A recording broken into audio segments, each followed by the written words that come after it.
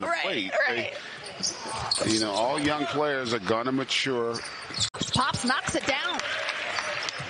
Jackson Jr. coming off that incredible run with UConn, winning that national championship. He's got a terrific skill set. The only question is his inability to shoot the basketball. Can he ever develop that portion of his game? Times a game.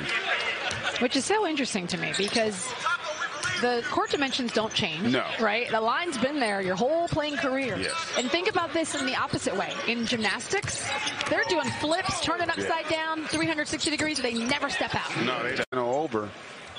And it's been impressive what they've done here in this second half. Yes, it has been. Especially because it didn't start off like that. So good.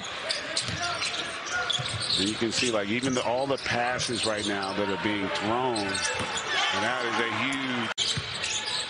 Here's Boum with the ball now for the Kings. Takes it all the way in. Another bucket.